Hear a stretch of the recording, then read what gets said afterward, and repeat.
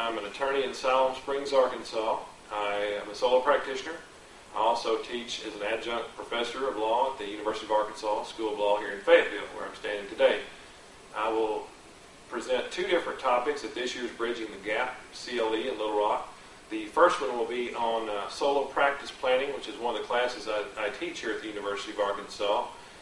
Briefly, we're going to talk about things like, is solo practice right for you? Some people it's good for, some people it's not. It's not right for everybody. We'll talk about if you do want to do it, where should you set up? We'll have some ideas on how to consider that. We'll talk about should you practice from your home? There are pros and cons, obviously, to that, and we'll discuss those as well.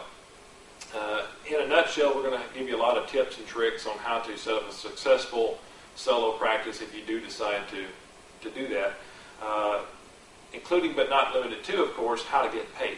So it's a very, very important topic. I think you'll enjoy it. Secondarily, I'm going to be talking about the ethics in advertising. Essentially, we're going to talk about the rules that are applicable in that area. We're going to talk about the rules as they existed prior to 1999 and also as they exist in today's current form after the 1999 amendments.